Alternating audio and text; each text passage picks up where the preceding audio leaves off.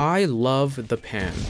The frying pan, or skillet, is the perfect weapon in my mind for many reasons. Not only does it always get random crits, but it's also just so perfect.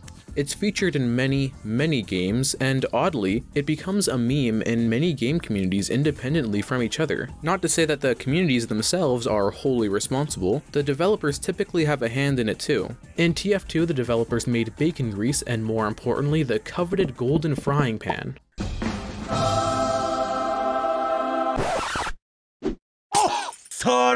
I mean, you could of course argue that your shitty factory new unusual strange elite grade is worth more like the little nerd you are, but you can't deny in terms of reach and prestige, no other weapon in the whole game compares to that of the golden frying pan. In PUBG, it's of course become known that you can deflect bullets by holding it and swinging it at the air like a maniac. And if you wear it on your body, you can do other things while it literally saves your ass.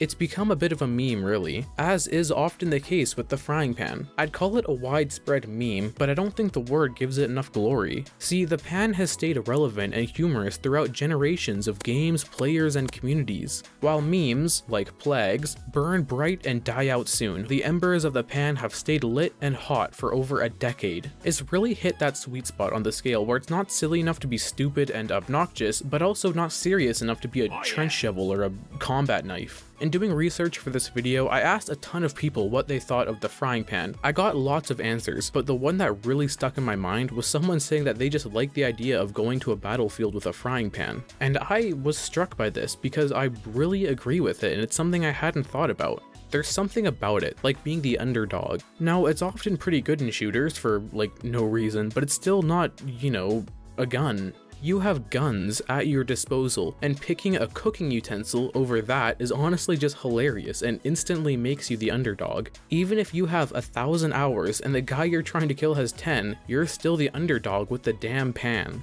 It promotes a very casual playstyle. If you die, it doesn't matter because you weren't trying anyway, and if you kill someone, then you feel like God's gift to gaming. Now, I won't deny how embarrassing it can be when you die to a frying pan. Depending on the person you are, you can either laugh and think it's hilarious, or get very disappointed in yourself. Hey Lois, look. I'm not gonna sit here and try and articulate why it's funny to see some jackass running around with a frying pan, so I won't, because you know why. It's just stupid. Like I mentioned before, it has the luxury of being surprisingly good in most games for no reason. It has the same stats as the Mithril Warhammer in RuneScape. It's a fucking frying pan, you cook eggs in it. In TF2, it's a common joke that the frying pan has a hidden attribute that says it always crits. This is actually only partially true, because it always crits, but only if your enemy is in frames 1 through 12 of whatever animation is playing. Nah, I'm just fucking with you. But seriously though, it does always crit. I love using the pan in Dead Cells, because it always crits when your enemy is facing you. You basically just throw tactics out the window and go all fucking monkey mode on some monsters. I think in all multiplayer games, the frying pan is just so innocent. Even the ear rape meme bit. Now this is for sure more of a TF2 and Left 4 Dead 2 thing, but the frying pan is loud. Like, actually loud. It's basically ear rape, and I have to commend the TF2 developers for having the balls to put that into their game, lest they risk hurting the ears of their protected fanbase. As I write this script, I'm starting to realize just how stupid this whole pan thing is, in all games. I sound like I'm drooling onto my mic talking about loud equals funny, but I'm gonna defend this shit till I'm blue in the face. There's nothing wrong with turning off your brain and laughing while you smack some people with a frying pan, or annoy your teammates with the sound it makes. And screw you if you think this isn't intellectually stimulating enough. Perhaps you'd like some actual tactics so your big brain has something to do. The frying pan can do more than just smack and attack. I mean, it can, you know, cook shit. But that's lame. In the Dead Rising games, you can still beat the shit out of zombies, but you can also heat the pan up and burn their faces off like a shitty Gordon Ramsay. As I already mentioned in PUBG, you can wear it as a butt shield to save your ass, which is pretty funny on its own, but it's made even more so by the fact that this was never intended for that by the developers. But what about real life? Is a regular old American-made frying pan bulletproof as is?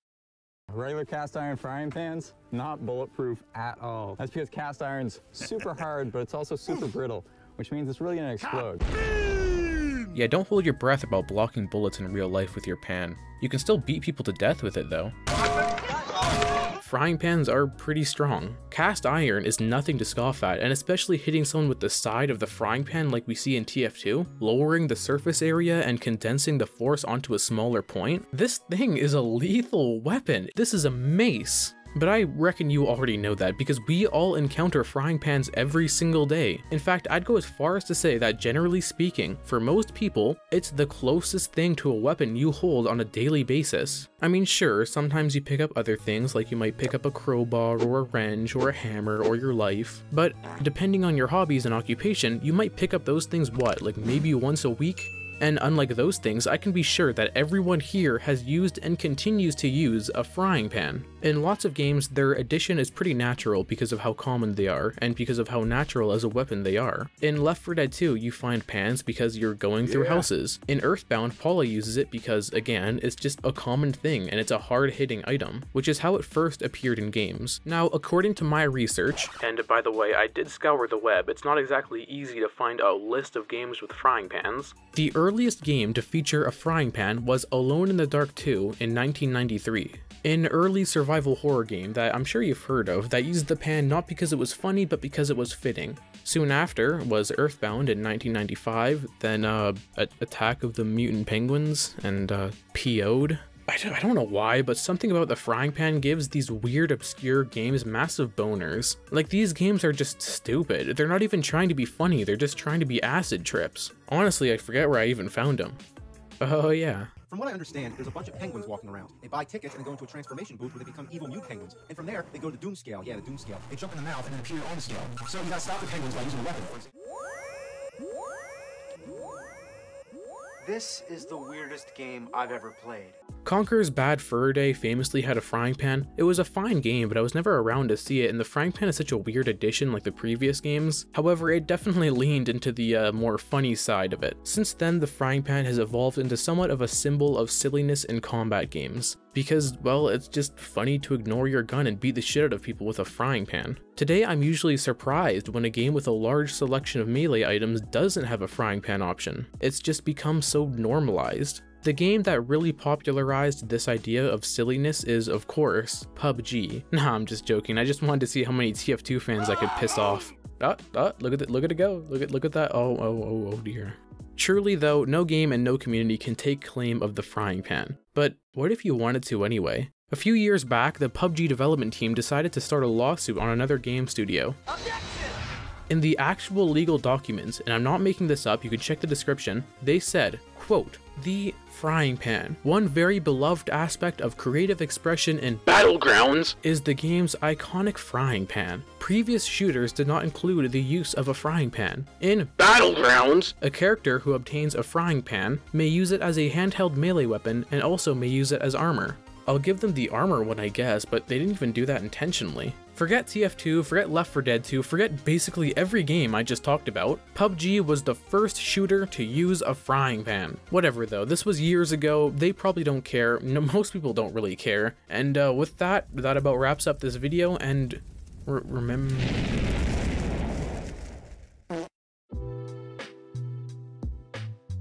Alright, hello, so it's been a good long while. Just wanted to give a quick update and say that I'm back. And if you did notice my absence, then thank you for caring. That means a lot. I am aware of what happens when you leave a YouTube channel out in the sun for too long, but even if this video gets 100 views, that's enough for me to try and get the ball rolling again. More videos are to come. And if this is the first video you've seen from me, then hey, I hope you liked it.